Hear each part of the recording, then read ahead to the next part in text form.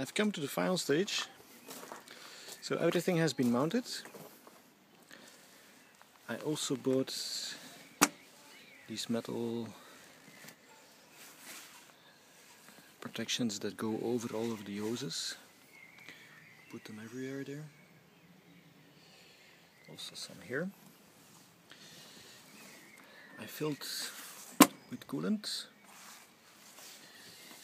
and I made sure the temperature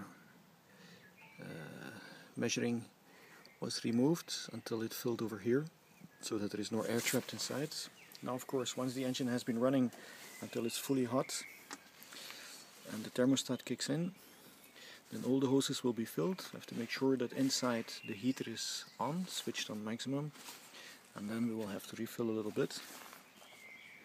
So everything is in place and I'm going to try a dry run. It's a bit exciting. I guess the engine will not turn perfectly because all of the adjustments of the carburetor, the timing has to still be done. But let's see if the engine starts.